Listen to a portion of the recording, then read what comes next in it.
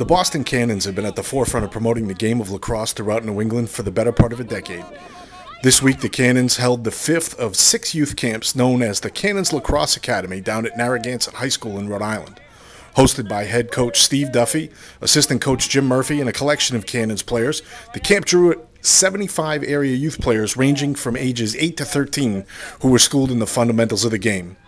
For Duffy, the key is that the kids all have a good time while learning about the sport.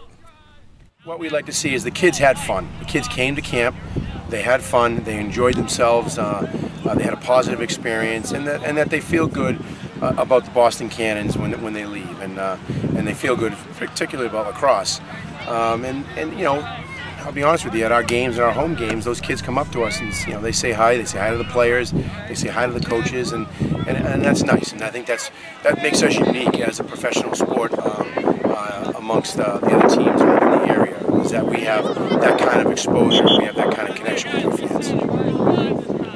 This is, I think, my 4th or 5th camp working with the Cannons camp staff, and so far my experience has been the kids really seem to improve as the week goes on. You know, a lot of kids don't get out much in the summer, and then when they come to camp, it's like first day to last day, just a huge improvement, and it's really cool to be a part of that and watch the kids get better as the week goes on. One of the biggest keys to the camp's success is the counselor's ability to keep things fun for the kids.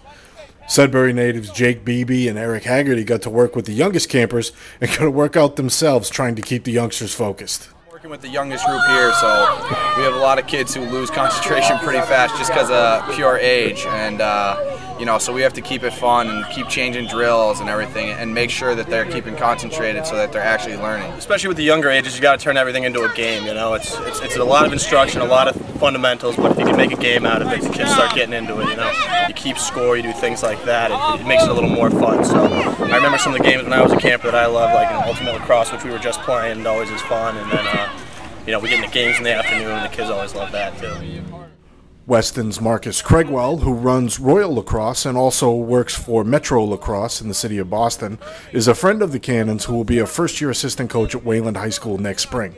Craigwell probably had the toughest job of all, keeping the fun and doing defensive drills. You gotta make it exciting, make it challenging. Obviously footwork isn't the most exciting thing, but if you can add a little aggression into it, let them compete a little bit, the defensive drills become more attractive, and then they actually want to do it, and then it becomes that much easier. So fast feet, fuel the fire. So I'm all about footwork, recovery and whatnot. So as long as you get that spark of interest from them, we're gonna have some D guys.